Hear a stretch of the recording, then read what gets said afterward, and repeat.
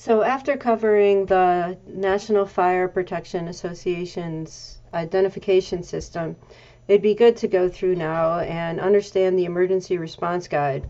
This is updated every year. I know the picture here is old, but you can still download this app on your phone or your iPad, and I recommend that you do it because it's really easy to go through the screenshots this way. You can also do it by using the website that's available to you. Emergency Response Guidebook. This video highlights what's new and provides a short introduction on how to use the ERG. First responders use the guidebook during the initial phase of a hazardous materials incident. As always, resist the urge to rush into the scene and always stay upwind, uphill, and if possible, upstream from the release. Do you have limited information? Can you only see just a placard or ID number, or just barely make out the shape of the truck?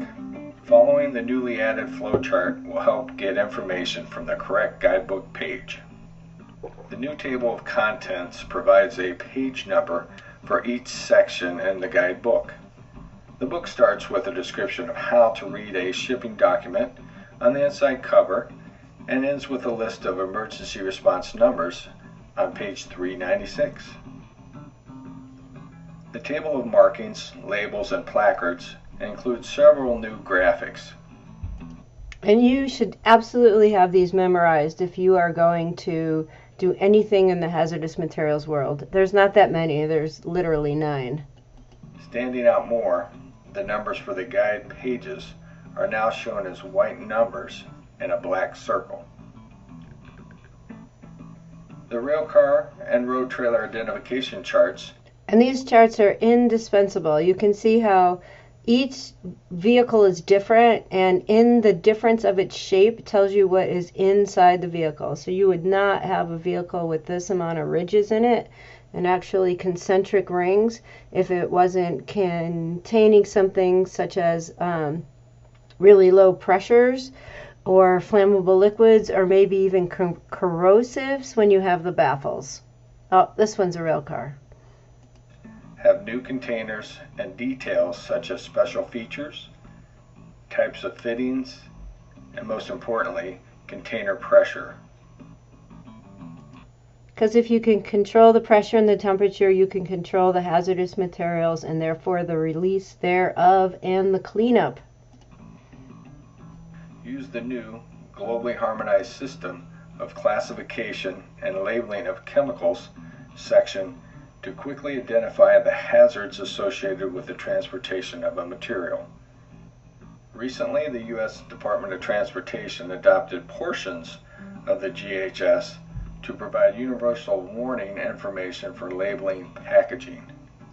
These symbols, or pictograms, convey specific physical, health, and environmental hazard information. So remember those 3 categories because you will be tested on them, as well as where to find the nomenclature or words that go with each H code, hazard code, whether it's physical, environmental, or otherwise. And black symbols on a white background with a red frame. The green bordered tables list chemicals that. This part's really important. So remember when we were talking about some of the chemical properties, and there are some agents that are stable in transport, but then when they hit air or water, they become unstable, and therefore it puts them into these green pages. The green pages are the nasty nasties. When they are released, responders need to do something immediately. Have a toxic or poison inhalation hazard, such as chlorine or anhydrous ammonia. In the 2016 ERG, you will find more isolation distances in the green bordered Table 1, and Table 3 has added information from new reactivity research for 6 gases which are toxic by inhalation. First responders dealing with hazardous material transportation emergencies need quick, correct information. Personnel responding to the scene need to know what materials they are dealing with, and what actions need to be taken to help protect themselves and the public in their communities. Having accurate information during the first crucial minutes is necessary to determine reliable recommendations. This information often determines how quickly the incident is resolved. And sometimes minutes matter. So how do we use the 2016 ERG? Well, every ERG you learn to use the same way. So we're going to let this guy show you. Following the new flowchart, we start with our first piece of information. Then we continually revise. So when you start with your first piece of information, they are starting with explosives because they are the ones that are the most volatile. And you can see that there's not a lot of explosives that are transported. So generally you'll go to no there and then be looking for the UN number. Our decisions as new information becomes available. As the first responders arrive on the scene, they should get as much information as they can from a distance. Do you only know the UN number? If so, then start with the yellow bordered pages. This section. So now you can see how important it is to get your shipping papers or your bill of lading correct, because that is the only number that's on the outside of that vessel that a hazardous materials responder, firefighter, or most likely a police officer who has limited training in hazardous materials incidents but is the first on the scene. All they have is that number to identify what is inside of the vessel and whether it's leaking, if it's toxic, if there should be standoff distances, or maybe it's dangerous when wet. So everything comes down to the bill of lading and really getting the proper name correct, as well as the UN number when filling out your shipping papers. And we'll cover that later. List hazardous material by their UN or ID number with the goal of gathering isolation distances and response recommendations from the orange guidebook pages. If you can read the name of the hazardous material on the container, use the blue bordered pages to locate the chemical information. In this case, the leaking drum of sodium hydroxide has a guide number of 154. If a placard or label is the only information available, flip to pages 8 and 9 to find their corresponding guide number. If limited to identifying only the shape and size of the transport, which really means you should not enter the vicinity of the area. If you're only identifying the transport by the size and shape of it, you kind of really are guessing what's inside. Now, it could be a pretty good guess, but who wants to guess on their life or the lives of their community? Refer to pages 10 through 13.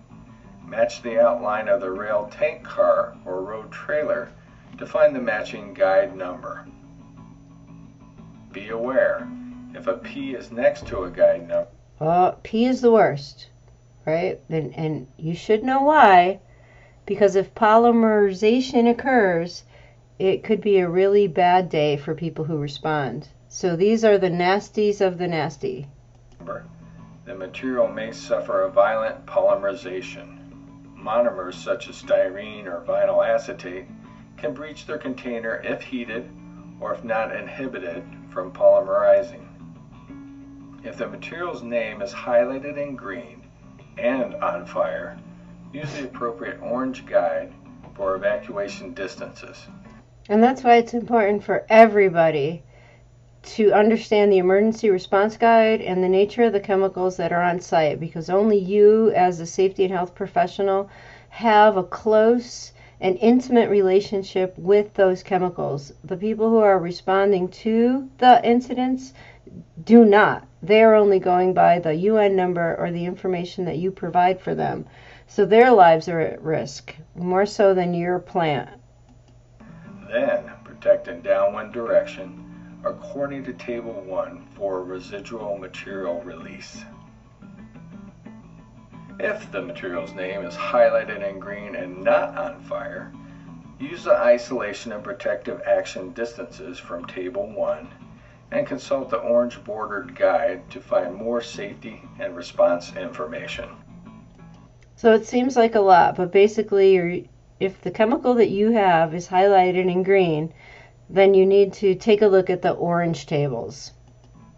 If the product includes the reference, when spilled in water, read Table 2 for a list of generated gases, and do not use water or foam as an extinguishing agent. Finally, on the page following the flow chart, if nobody dies during the incident, don't forget to add contact numbers.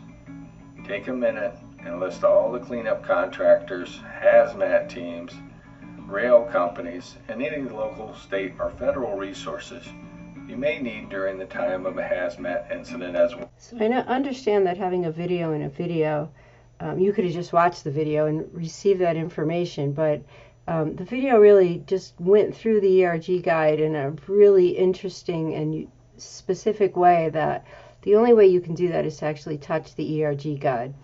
But there are other videos that'll help you use the ERG guide, and it's available to you, or just pick it up and start flipping through it. Remember, it was written for first responders, firefighters, police, who really don't know anything about the agent other than the information that's found in these ERG guides. Everybody calls 911, but 911 only knows what you tell them. They're just there to deal with your emergency. And so you use the guidebook just the way it was designed to be. And it's just a flow chart with yes and no gates that you're able to go through. And the important things to remember here are these green pages or these orange pages. Because if your chemical is highlighted that way, then it is a agent which may cause problems for inhalation. And so you can either use the technical names such as gasoline, or you can look it up by UN number. So yellow pages are UN number, blue pages are the name of the chemicals number. And so then again you see the orange pages, which give us these three main categories: potential hazards, public safety, and emergency response. So these are written for emergency responders, not your people in the workplace. They wouldn't see a release like this. They would most likely exit the building, and you'd be your responders, which are coming in and taking care of the incident. So these green highlighted agents, cannot stress it enough. They are toxic inhalation hazards. They could be chemical warfare agents or water reactive. So when you see that category 4, dangerous when wet, we know it's water reactive, and automatically we need to go to these green pages and look at what our evacuation distances versus daytime or nighttime. And it also has a separate section in there for whether you have low, moderate, or high wind conditions.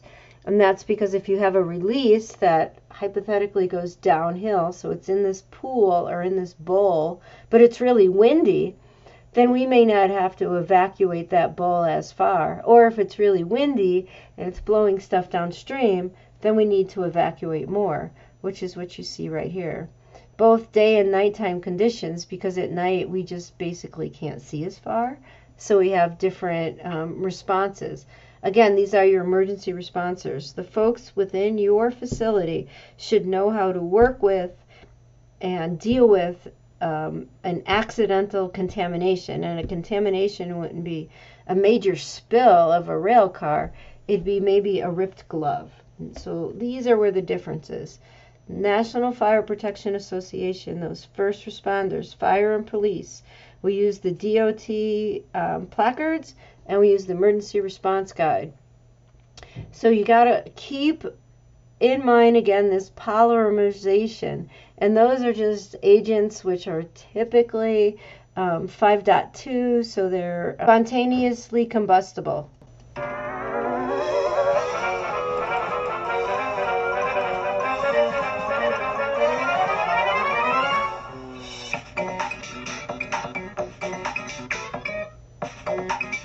What all polymers are long-chain molecules. Every polymer is some kind of a long-chain molecule.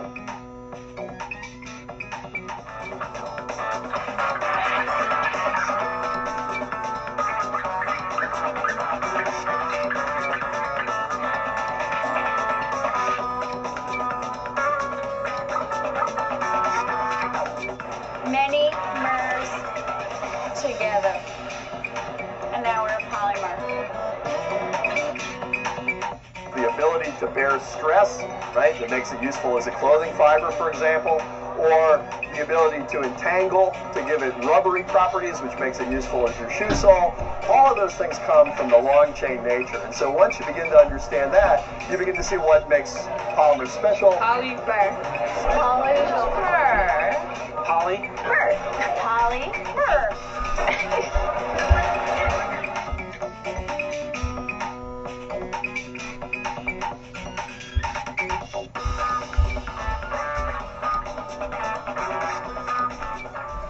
This is a polymeric liquid, so if you apply shear force slowly, it will flow as a liquid, whereas if you apply shear force quickly, the chance will entangle and it will behave as a solid.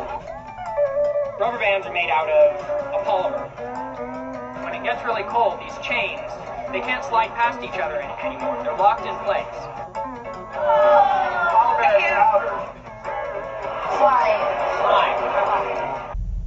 This is sodium polyacrylate, an amazing polymer which when added to water becomes 300 times its size.